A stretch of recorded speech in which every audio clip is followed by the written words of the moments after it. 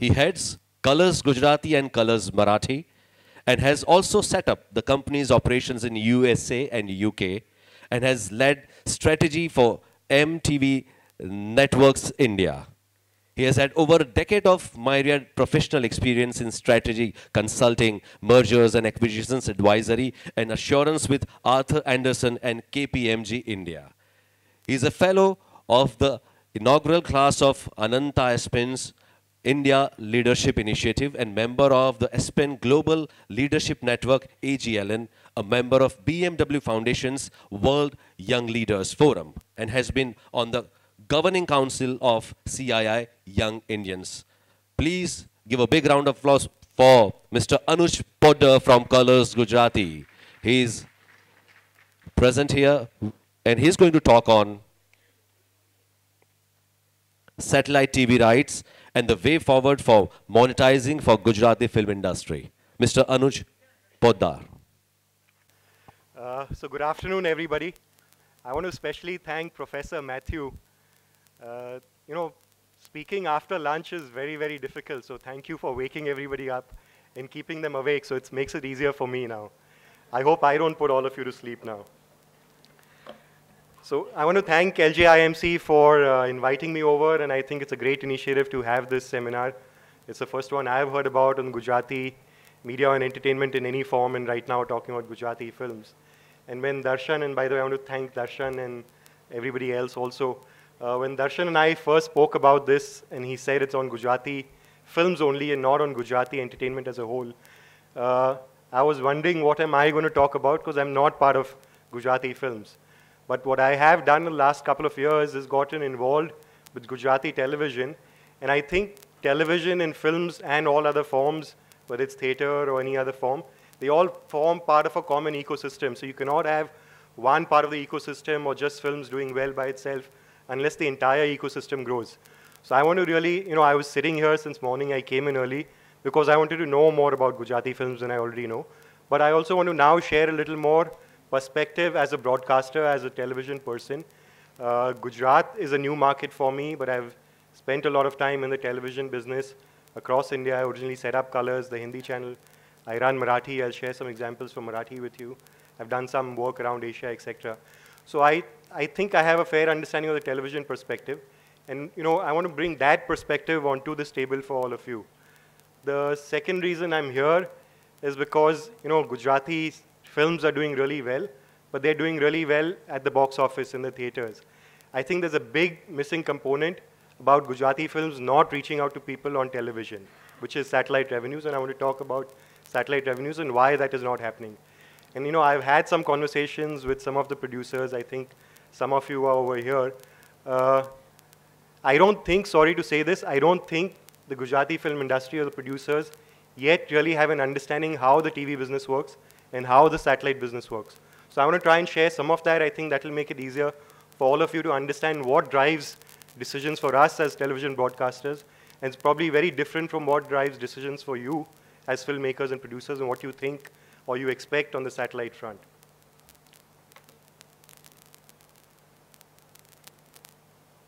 Can I go to the next slide, please? Let me try this clicker once. Yeah, that's fine. So just quickly, this is what I'm going to try and cover, and I'm going to keep it brief. I know we are running late. Talking about where I see the market as a whole. We are at a very early stage of evolution on Gujarati entertainment, so it's good to be patting ourselves on the back and feeling good, but we need to realize we've not yet scratched the surface of our real potential. So the road ahead for us is long. There's a lot more ground to cover ahead for us. Talking just briefly about Colors Gujarati from the, and you know, Darshan warned me, don't plug the channel. I'm not trying to plug the channel. What I'm trying to bring you is a perspective of what we are learning. Why are we doing what we're doing and what are we trying to learn in this process? Gujarati films, you know it all, so I'm not going to talk too much about that. But I'm going to focus on the role of satellite for films and why that is important beyond just the revenue that it brings to you. And from there, take it onwards to how do we as broadcasters make decisions on satellite, how do satellite markets work across in the other languages, and what are we looking for? So just as I said, you need to understand the buyer's context. If you want to sell satellite rights, you need to understand how the buyer looks at this. Let me touch upon first, like I said, Gujarati entertainment is at a really, really early stage of evolution. You know, we've all spoken about, and Professor Matthews just spoke about, and we all know Gujarat is one of the leading states of India. But leading or developed or advanced states by economy, yes. By affluence, yes. By factories, yes. By probably cars on the road, yes. But I think the entertainment part is really lagging behind if you compare not just India or national or Hindi, but if you look at other states too. If you look at television, and I'm now the pie chart that you see on the left, that's just showing the viewership of Gujarati language television within Gujarat. I'm not talking at a national level. So less than 4% of people in Gujarat, or less than the total viewership of Gujarati language television within Gujarat itself is less than 4% of the total viewership of this market. So 96% of the viewership by Gujaratis in Gujarat is not for Gujarati language television. And if you compare that with the other states also, if you look at the money aspect of it, the economic aspect of it, if you look at all the other states, I've not put Hindi figures, I've not put sports, I've not put news, I'm just talking other language channels in the other states. You can see how small Gujarat is at about 60 crores, some say 70 crores, 50 crores, 80 crores, whatever be the number. It's the smallest regional state in India from a broadcast revenue perspective. Okay? I don't think that does any justice to the economic value of the state. Typically, this reflects, and I'll talk about Orissa. We have a channel in Orissa also. Orissa is one of the most, what should I say, developing or the underdeveloped states in India, one of the smaller economies. Orissa, a state like Orissa also, is bigger than Gujarat. Typically, the ad market size is a function of the economy, the affluence, and the people in that state. I don't think this does justice to the Gujarat market. So why is the market so underdeveloped? Now, as I said, before I started looking at Colors Gujarati, or before I came into Gujarat market, I was focusing on the other markets. And the moment we said we want to get into the Gujarat market, I was surprised. I met so many people telling me it can't be done, don't waste your time. So I was a guy from outside. I'm trying to come into Gujarat market. I'm trying to bring content here. And the first response I get from people is, don't waste your time. It's not going to happen. People here don't want to watch Gujarati entertainment. And these people are not people in Bombay. These are people in Gujarat. I've met people, again, some of them are here in this room, in Gujarat who tell me that Gujarati entertainment is never going to take off. So I think that's a very deep-rooted belief that we've kind of chosen to imbibe, that Gujarati entertainment, and again, I'm saying Gujarati entertainment as a whole, I'll come to films specifically, that is not going to take off. It's not going to be really worth the effort. Look, when you're talking about films, you have 2 months, 30 days, I don't know how much time it takes to shoot the film, or you may have X crores of money to shoot the film. If you're only a Gujarati person, only doing in Gujarat, maybe that's your only option. But you also know Hindi, you also know other languages, you also know other things. If you're a writer, you can write in any language. You have choices to do it in any language, any market. If this market is so small, and with the same effort, your 30 days of time, you can write a script for another film, you can write lyrics for another film. Why will you not do that? Why will you do this? Unless this market grows. So I think why you're doing it today is not because what you think today is the sum total of your future potential, but because you want to see this grow and you want to be at the leadership or the front lines of making that growth happen, so that where you are now is not where you are 5 years from now. So stop. I'm sorry, I don't want to sound negative. I think it's great what we're doing. But don't get complacent or don't get so happy about where we are right now that we stop looking at the bigger prize. Think about what your potential 10 years from now is. Think about what will take you from where you are now to 10 years out from here. You can grow 10x, and what does it take to get there? So there are a lot of learnings we need to have. When Professor Matthew was again talking about it, I'm sorry, I saw some of the questions. Again, I'm saying this in a good spirit. I think somewhere the questions reflected a sense of jingoistic pride in what we're doing. There's a difference in being jingoistic versus proud of what you're doing. You need to take the learnings with an open, objective mind and try and work on those inputs. So anyway, so what I said, I got a lot of people saying, no, it can't be done. I didn't believe it, and I yet don't believe it. I think Gujarat market, and again I'm talking television, is there to grow. And I look at things from, I had 2 or 3 proxy tests. And I'm Marwadi, but I don't believe Rajasthani television ever has a future. Because as Marwadis, my generation doesn't speak Marwadi language at all. Okay? I don't think anybody, and my daughter doesn't even know I understand Marwadi. She doesn't even know Marwadi or understand one word of it. But look at the number of Gujaratis. Every single Gujarati that I know speaks in Gujarati. at least to each other. I come from Bombay, and the only reason I know Gujarati is because when I meet a Gujarati, first thing he talks to me is in Gujarati. So, હું પણ Gujarati બોલું શકું છું. Not because I'm Gujarati, but because they love their language so much, they speak the language so much. So, if they're so attached to the language, that's the first test whether local entertainment can work. The second test for me is whether there are other proxies. So, fine, television doesn't work or has not yet taken off. Films till a couple of years back when I was looking at it had not taken off. But there is enough other Gujarati medium entertainment, whether it's theatre is very developed. If you look at magazines or print or newspapers, that's fairly developed. So language in consumption form is very strong, in media is very strong. And the third test for me was whether the community is culturally very distinctive. So can I see, and I'm being politically incorrect, can I see a person there and see how he dresses, how he eats, how he behaves, and guess that he or she is Gujarati? If I can, I would say that's a good sign. That means they are culturally distinctive identity. So if there's a culturally distinctive identity and a lifestyle and the language that they form, they're very particular about and completely popular and speak that language, then there's enough room to make content and entertainment around their unique identity, around their language, around their tastes and preferences. Okay? So that's the positives. In the interest of time, I'm not going to cover some of the negatives right now.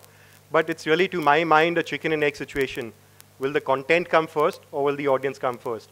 I think as makers and creators of content, as people in the business, it is our job to put the content first. We can't tell the audience, come start watching cinema if the cinema doesn't change. We can't tell them, come start watching television if we don't give them better content. So we need to first make the first move. We need to supply the content. We need to supply the good films. We need to keep bettering our films and bettering our television content, and the people will come. But they are not going to come unless you give them better stuff. So that's the audience side. The second side, simple. I think cinema and television is not just an art form, but it is a commerce. If it's not going to break even, if it's not going to pay for itself, it's not going to sustain and it's not going to survive. So, but the money I'm not really worried about. If the audience comes and they have deep pockets, the money will come. They will buy the tickets and advertisers and brands will chase them. It's very simple. So talking briefly about our experience and my experience as Colors Gujarati on a television front, I get some feedbacks. Just now somebody was asking me just half an hour before this. We have a lot of big ticket non-fiction shows in Hindi, Jhalak Dikhla Ja, Big Boss, etc. And he asked me, why don't you do this in Gujarat? I would love to do a Jhalak Dikhla Ja in Gujarat, a Gujarati version. I would love to do a Big Boss in Gujarat. But the fact is the market is not ready for it. And I'm a businessman at the end of the day. I'm not going to put in 50 crores. Shows like this cost that kind of money to only see that go down the drain. So the market, what we are doing right now is testing the waters. We get some feedback that what we are doing is good to some tell us it's not good enough. But we are testing the waters. We are trying to push the envelope. As we start seeing some audience traction, as we start ourselves learning what the audience likes and doesn't like, as we ourselves start feeling the pulse of the audience, and over the last 2 years we've made some mistakes and done some things right. We are starting to get a better grip on the audience, what they want, and it's a calibrated journey that we'll keep growing from where we are and taking that forward and growing the content and growing the supply. The second question, and this is Darshan's favorite, where is Darshan? I don't know. His favorite point to me is that if you're producing Gujarati content, you need to produce it in Gujarat. The first thing I did 2 years back when we wanted to do this is come and meet all the Gujarati talent, Gujarati writers, Gujarati producers in Gujarat. I think they were good, but they were obviously not doing enough of television production because there was not much of, and when I say television production, I don't think news is television production. That's a cameraman going and covering the news with an OB van. By television production, I mean what we've spoken about since morning. Content, writing, scripting, the grammar, the narrative. That is a learning and expertise that will come over a period of time. So when we scouted the market 2 years ago, I felt that's a, what should I say, that's a learning or that's a development of the ecosystem that will take a little longer to happen. So what we decided to do is to produce maybe 30 or 40% of our content in Gujarat and the other 60 or 70% by Gujaratis but out of Bombay.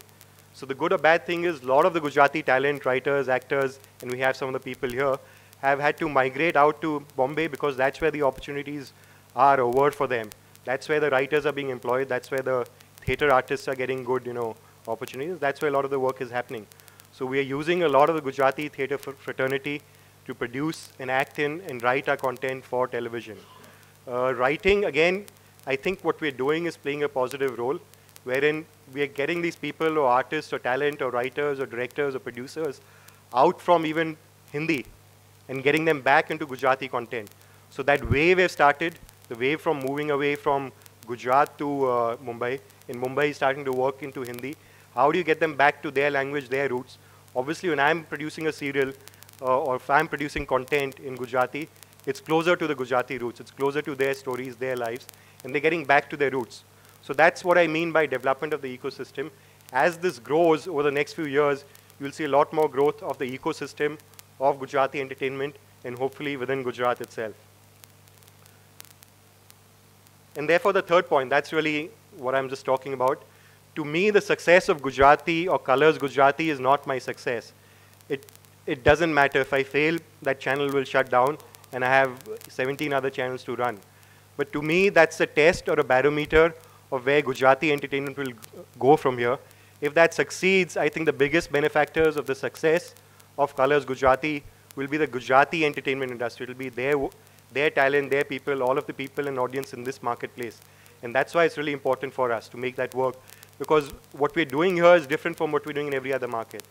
In every other market, every other channel that I run, I'm only playing a competition game. There are enough players in that market. My only focus is to how do I be better than the other competitive player and how do I get a greater market share. Here, I have no competitor in Gujarati entertainment television. My focus is to not grow share because there is nobody to compete with there, but to create that marketplace for Gujarati television.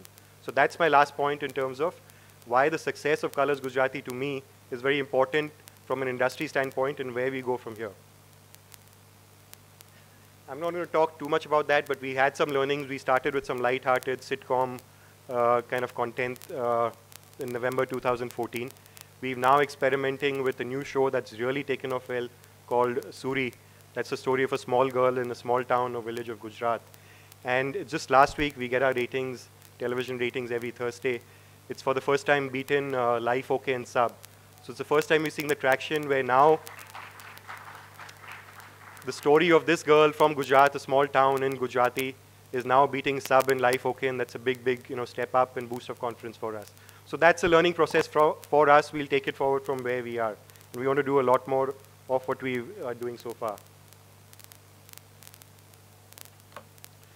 So Gujarati films, coming to films, of course, I think what's been happening in the last 2-3 years, Beyar, Kevirita Jayesh, recent Chhello Divas, etc., is really, really good news for all of us, and me included, because we want to see that traction where the Gujarati audience starts coming back to consuming Gujarati language entertainment.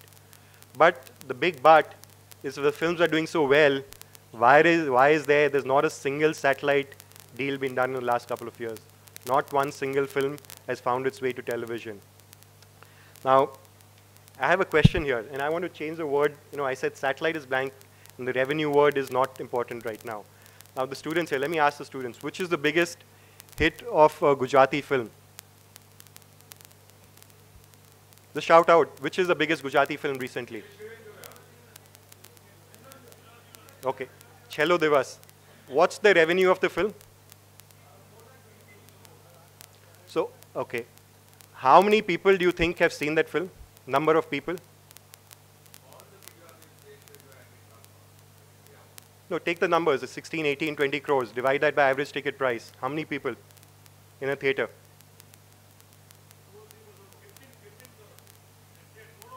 18 crores, 15 crores. Take a higher figure, 20 crores is the revenue. 20 crores, average ticket price, 100 rupees, means 20 lakhs. Average ticket price, 50 rupees. Average ticket price?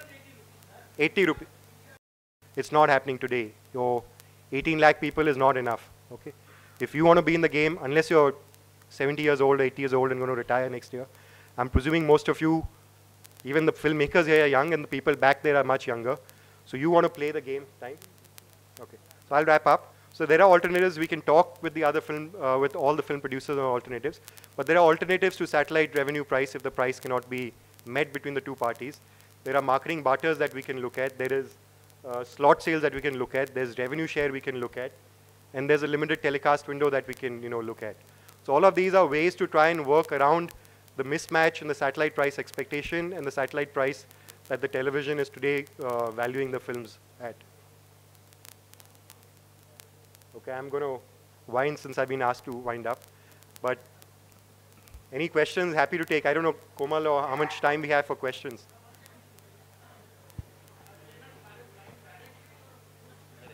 Directly. Always directly. Anyone in the market who claims that they are buying for us, they're not buying for us.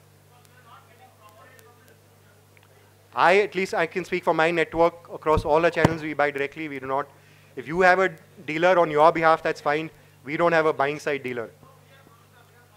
Yeah, but I'm saying always talk directly to the channel. You'll get the right response. Anuj, though essentially you're talking about the pricing and stuff, I was more interested in getting your perspective on the content again. You talked about Suri, you have just launched, and various other successful shows. I wanted to know that how is this Suri different content-wise from... Finish that. Second thing we're conscious of is that we thought the perception of Gujarati television, just like films, is of a rural or affluent.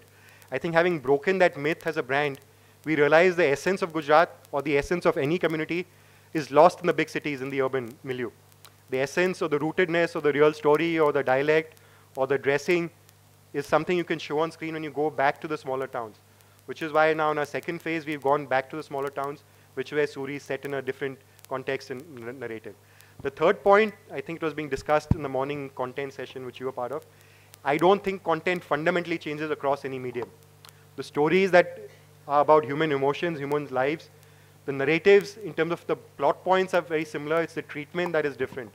And the contextualization that you make it different for a person to relate to it more versus something else that he sees in another language. So, as per your experience, the contextualization that you talked about, it rates more if the context is with the rural audience, story-wise, subject-wise? No, so let me rephrase that. Suri is doing very well across urban and rural Gujarat. So it's not rural-focused content. I think urban Gujarati is also watching that, particularly because that's giving them something that they're not getting the same setup on a national channel.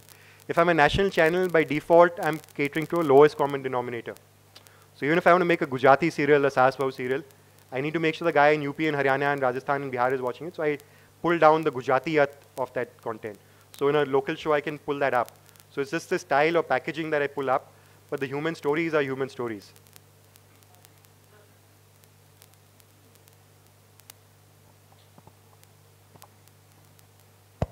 Anuj, I am Mrugangsha. I am associate producer of Gujju by the Great.